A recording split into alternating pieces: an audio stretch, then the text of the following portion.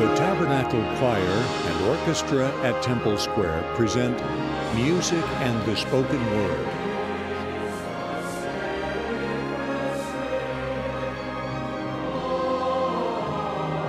Conducting today's program is Mack Wilberg, with organist Andrew Unsworth, and the spoken word by Lloyd Newell.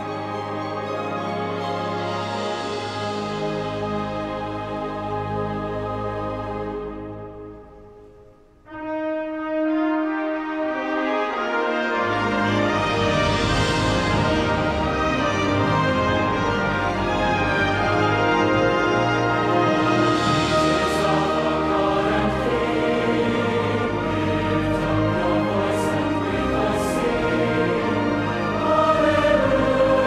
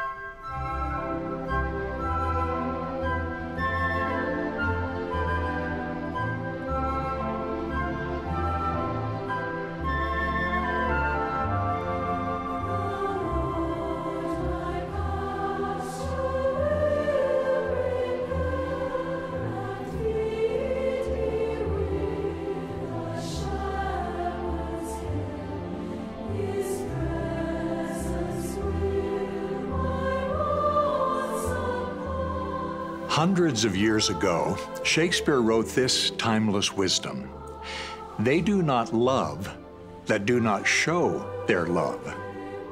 Yes, love is a feeling, an emotion, a noun, but even more, love is a verb, an action, a decision. Feelings may come and go, but actions, serving, sacrificing, expressing love, can support those feelings as the years unfold. Our actions show the depth and meaning of our love. They give substance to our feelings, and they help us remain steadfast and true. So, what are the actions that express our love? And how can we turn the love we feel into love we show? There are as many ways to show love as there are people. When I come home and I notice that my family is stressed, or even my mom, I always go to the kitchen, start making my world-famous mac and cheese, and that always brightens my family's day, and I know my mom really likes it. One of the best ways I usually show love at home, it's by doing service. For instance, I have one of my daughters, she's struggling with mental health, and usually I always look, hey, what I need to do to make her happy. I love when I'm out and about, whether it's at work, whether it's at the store, whether it's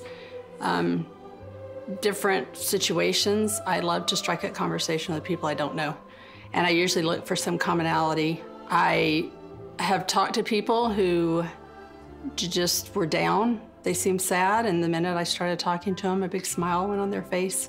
I look at them and I can feel Heavenly Father's love for them every time. It makes me happy, and it helps me be a better person.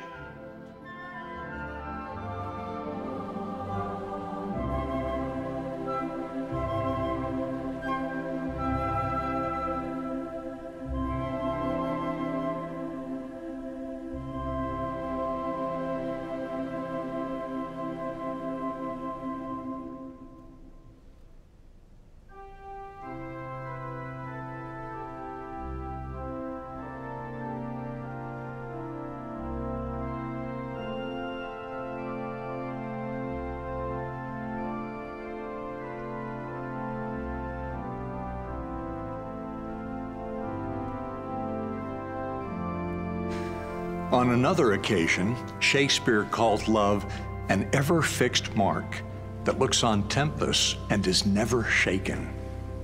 True love, selfless love, does not wither as life becomes more complex and difficult.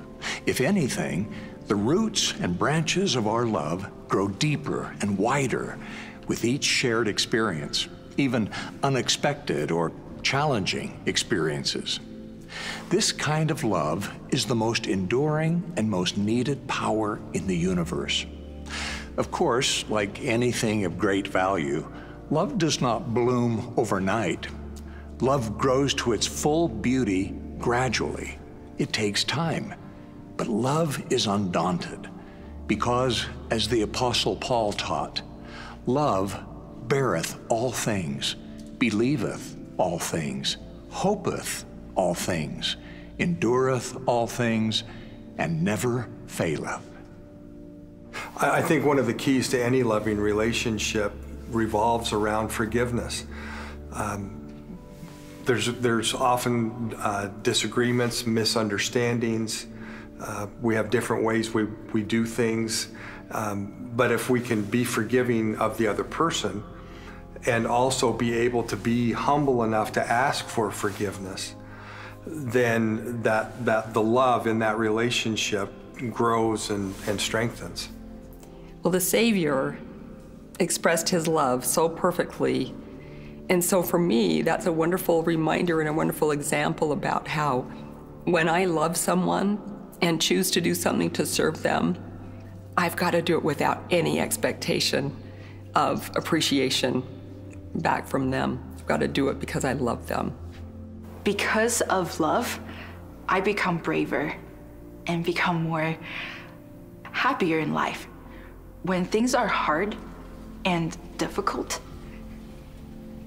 It is love that kept you going, because you stop thinking about your problem.